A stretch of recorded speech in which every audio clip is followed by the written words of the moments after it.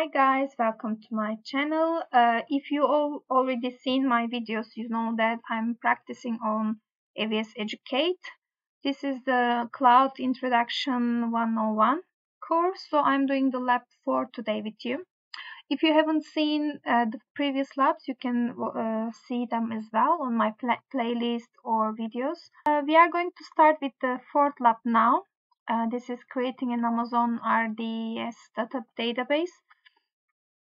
So objectives, and at the end of this lab your architecture will look like the following example. Public subnet, private subnet and we will create an RDS in the private subnet. Okay, this is 30 minutes, so it shouldn't take too much for us to finish. Lab requirements, okay. It is service restrictions.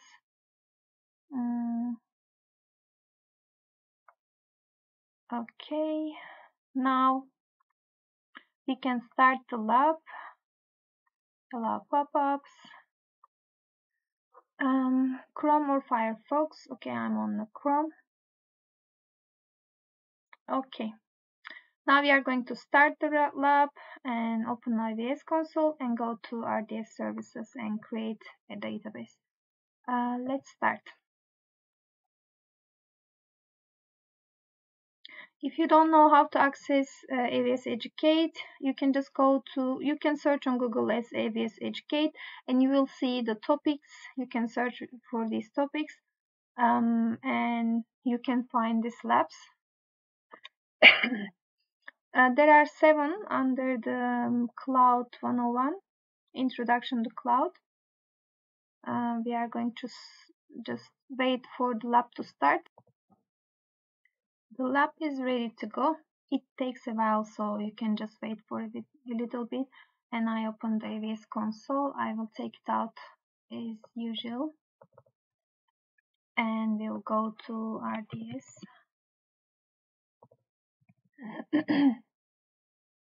Create database, engine options, select MySQL.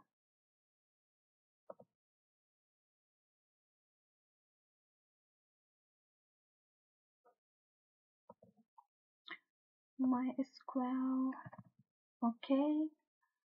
The options include several use cases ranging from enterprise classes databases to dev test systems. In the options, you might notice Amazon Aurora.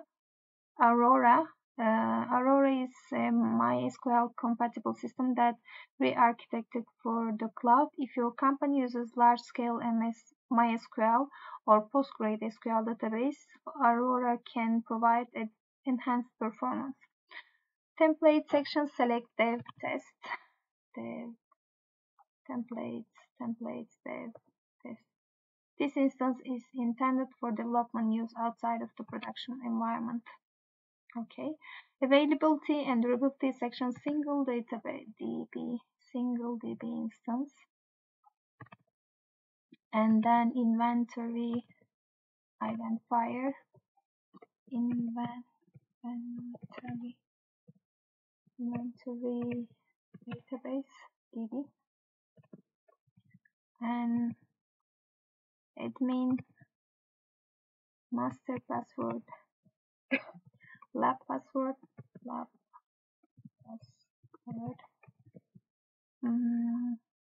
confirm password,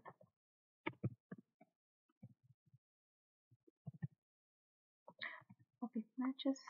In the DB instance class section, configure the following options. First of all, classes. Select Dynamo3 micro storage section. General purpose SSD GP2. Enter. Allocated storage will be 20. In the connectivity section, configure the following option: virtual private cloud, connectivity, virtual private cloud lab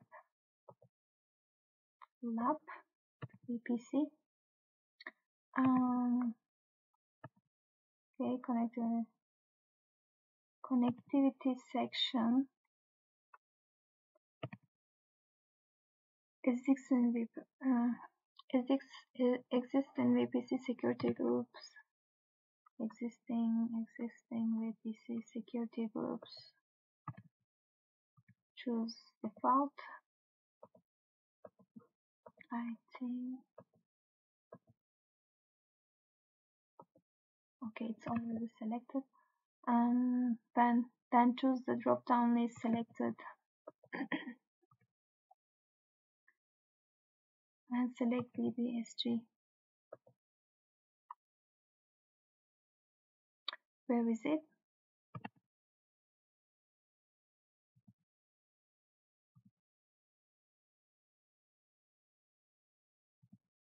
Okay, close this one, it says. Okay, I thought it's going to choose the file. Monitoring, enable enhanced monitoring option. Monitoring, additional configuration, no. Scroll to monitoring, enhanced, is it deselect? Okay, additional configuration, expand.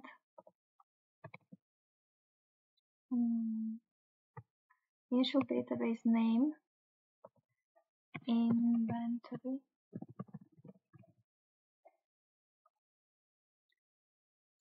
This is the logical name database that the application will use.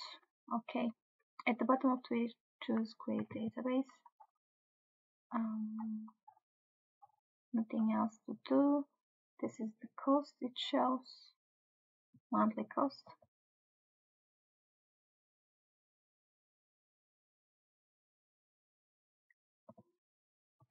Okay, creating database inventory DB.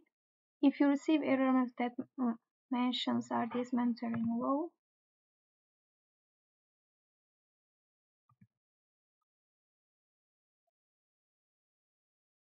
confirm that you have cleared as monitoring option the previous step and try again. Therefore, before you continue to the next task and the day needs to be available, we need to refresh and see it available. So we are going to wait a little bit. Configuring web application communication with a database instance. This lab automatically deployed an Amazon Elastic Compute Cloud, Amazon EC2 instance with a running web application. You must use IP address of the instance and connect to the application. On the services menu, choose EC2. So we are going to go to EC2 instance now. Left navigation on the instances. Okay, let me see if it's running now. Still creating, so we are going to just wait a little bit. Okay, now it took a little bit, but the status is available now. We are going to go to EC2 now. Sorry, EC2. And there's an app server instance. We are going to take the public IP address, running instances, app server instance, private public IP here. Okay, copy, and then display due to just open a new browser and copy it there. Please configure setting to connect database. Choose settings here. You can now configure the application to use Amazon RDS database instance that you created earlier. You first retrieve the data's endpoints so that the application knows how to connect to the database. Return to database management console, but do not close the application tab. You will return to its services menu again, RDS. Go here, RDS. Okay. Databases, choose inventory DB.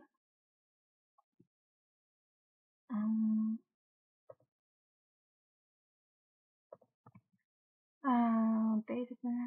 Scroll to connectivity security. Shall I just go inside? Connectivity security. Endpoint. Section uncopied endpoint section. Endpoint here.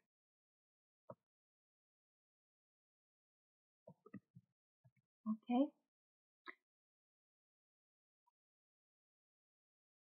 It looks similar. Okay. Return to the browser.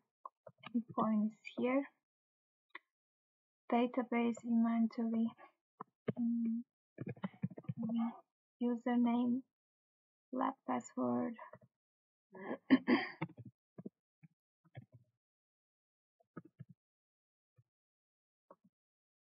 Sorry. Admin and lab password. Choose save.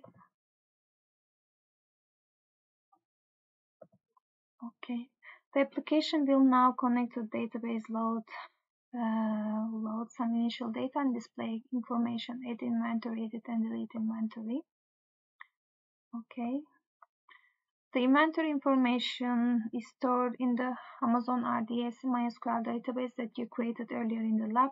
This means that in the event of the failure in the application server, you will not lose any data. It also means that multiple application servers can access the same data. Insert a new record into the table. Ensure that the table has 5 or more inventory records before submitting your work.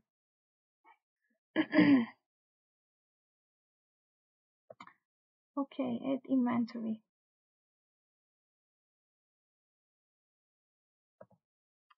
Okay, store. Let's say random item 3, 2, 3, 5, doesn't matter.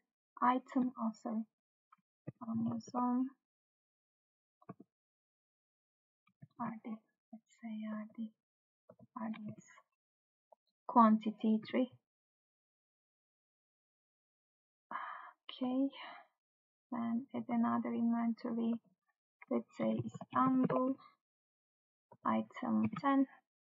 Sorry, item Amazon Turkey. Quantity 10. Okay, I have 1, 2, 3, 4, 5 now. I'm going to submit the work. You have now successfully launched the application and connected to the database. Optional to access the saved terminal, go to the AWS Management Console Services System Manager, Navigation, Parameter Store. Parameter Store. Parameter Groups.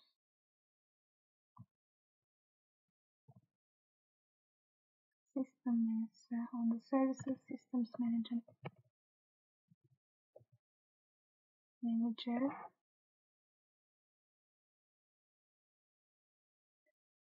Parameter Store.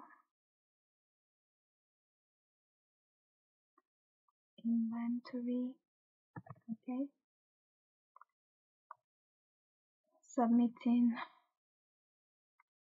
the work. Let's do that. Hope there is no issue. Yes, I want to submit my work.